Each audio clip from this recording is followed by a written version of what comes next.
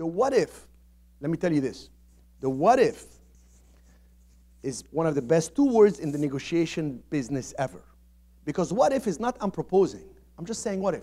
What if I just give you $50,000 now and have 6 months till closing? The person's like, what? There is no way. No, I didn't say that's what I'll do. I just said what if. Okay, well, if you give me 75, you can do it in 5 months. Did I just buy 5 months? How about when you look at somebody and want to rent, and you say, can I rent with an option to buy? Will that give me access to the property? Yes or no? And we go in and I say, wow, okay, I'll rent with the option to buy, but is it okay if I rehab the property a little bit, clean it up here and change that? By the way, I'll do it at my expense. And if I exercise my option to buy, that's wonderful. If I don't, you just got all the rehab money I spent and it's yours. How can he say no?